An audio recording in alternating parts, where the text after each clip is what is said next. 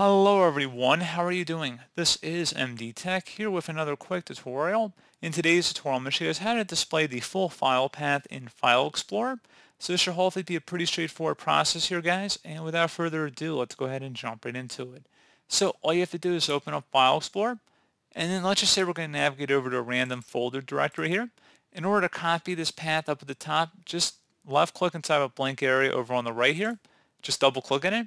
And then you should see the file path over here, and you can just highlight over it, right click and copy, or Control C on your keyboard, whatever you prefer.